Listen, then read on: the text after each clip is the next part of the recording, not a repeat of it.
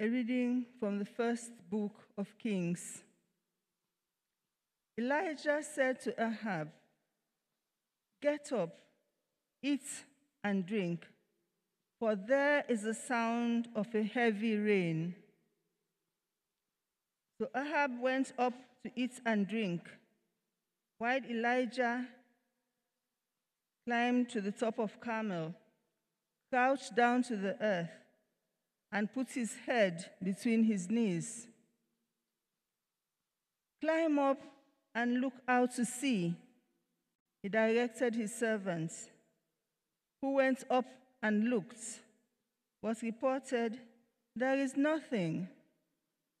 7 times he said, "Go, look again." And the 7th time the youth reported, "There is a cloud as small as a man's hand rising from the sea." Elijah said, "Go and say to Ahab, harness up and leave the mountain before the rain stops you." In a trice, the sky grew dark with clouds and wind, and a heavy rain fell.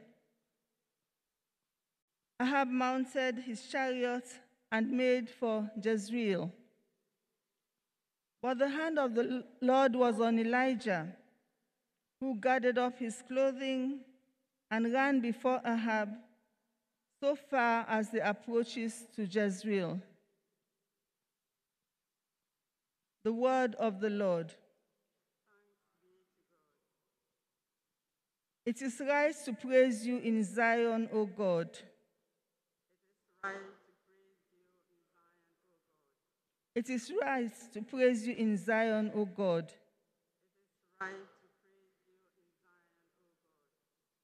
You have visited the land and watered it.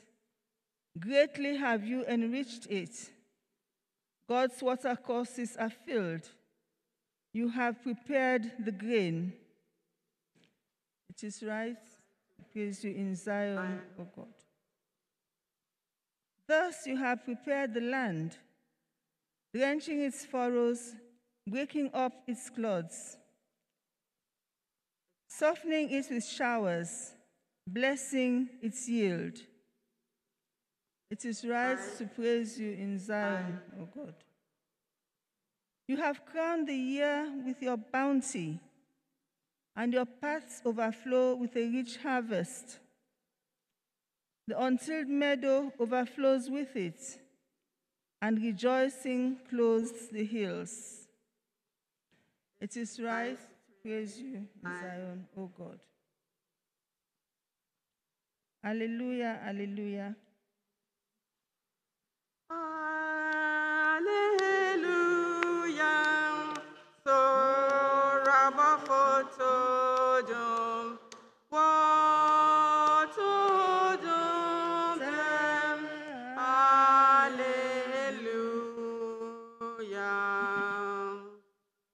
I give you a new commandment: love one another as I have loved you.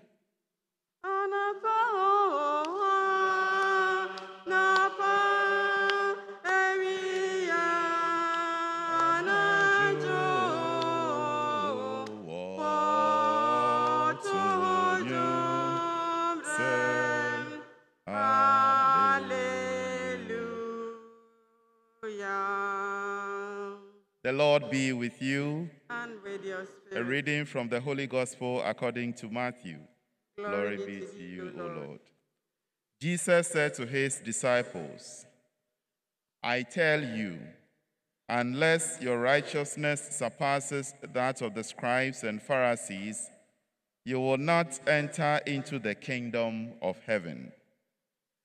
You have heard that it was said to your ancestors, 'You shall not kill, and whoever kills will be liable to judgment.'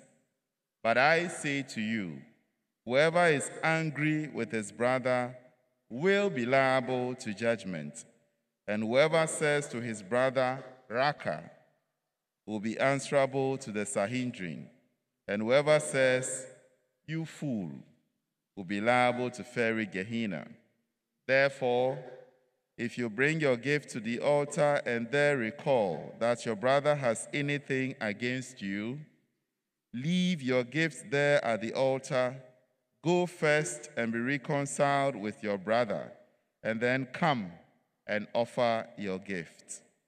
Settle with your opponent quickly while on the way to court with him.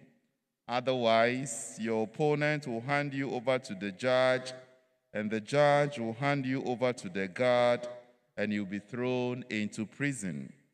Amen, I say to you, you will not be released until you are paid the last penny.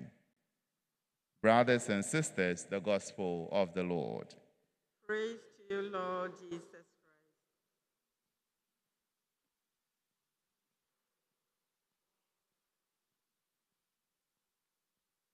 So yesterday, in our first reading, Elijah defeated the prophets of Baal in the contest to invoke which groups God to send down fire. And Elijah demonstrated beyond doubt that there is only one God, and he is the God of Israel, and that the Baals were no gods. And to cement the victory of Elijah demonstrating the power of this God, the rains come down.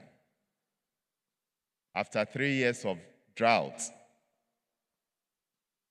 the Baals were known to be gods of rain, the gods of the storm, and everything like that.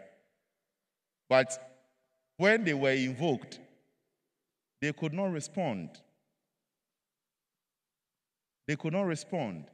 It demonstrated to the people of Israel that these gods that they were following, these gods that because of Jezebel they had come to know, they really did not exist.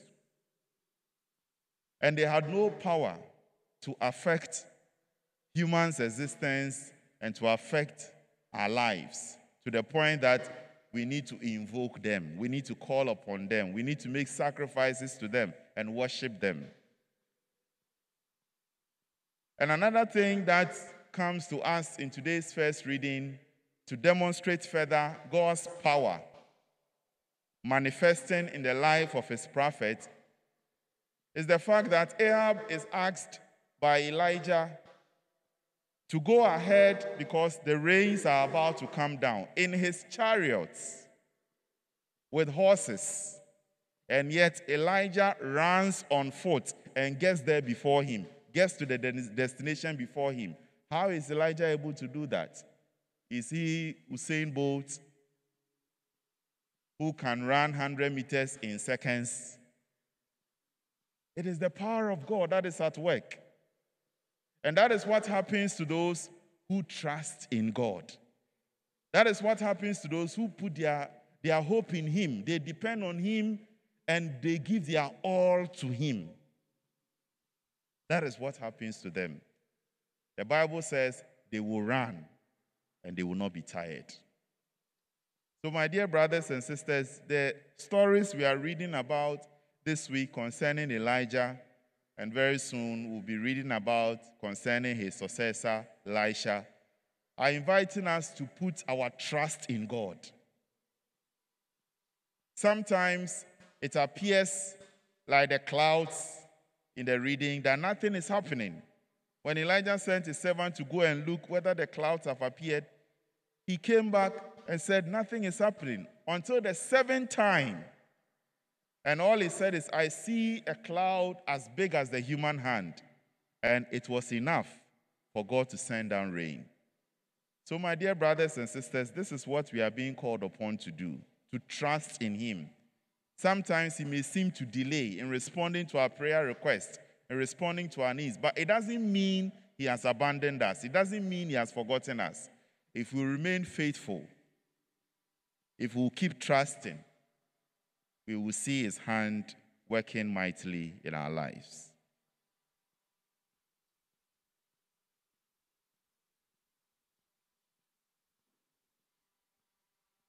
Let us rise and present our prayers before our God, who is always faithful. Our response will be, Lord, in your mercy, hear our prayer. Lord, in your mercy, hear our prayer. For our Holy Father, our bishops and priests, that they may preach and teach the gospel with the same clarity as the Lord Jesus did when he walked among us. We pray to the Lord. Lord, in your mercy, hear our prayer.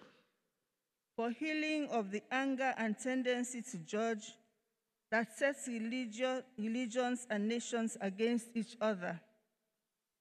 For an anointing of forgiveness so that there may be peace.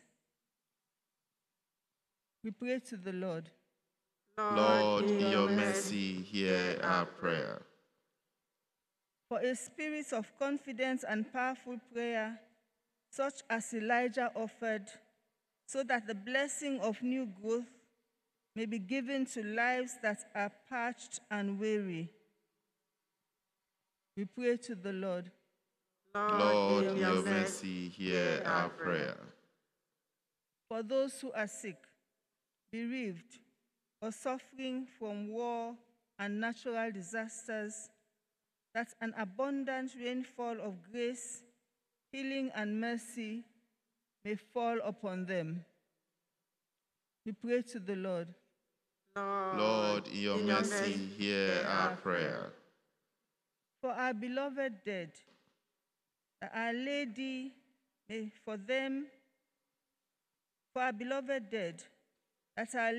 be for them the merciful sign of a little cloud, an open invitation into the kingdom that is drenched with God's loving welcome. We pray to the Lord. Lord, in your mercy, hear our prayer. Let us pray in silence for our personal intentions.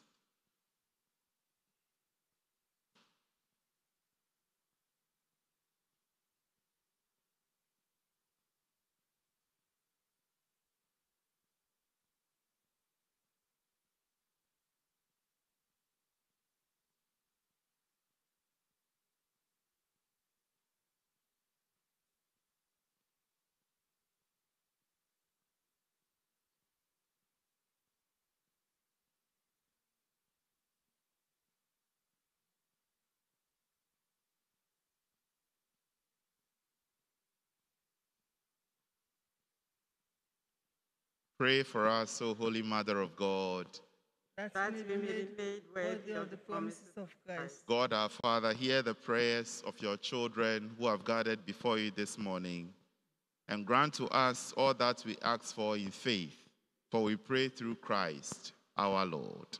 Amen.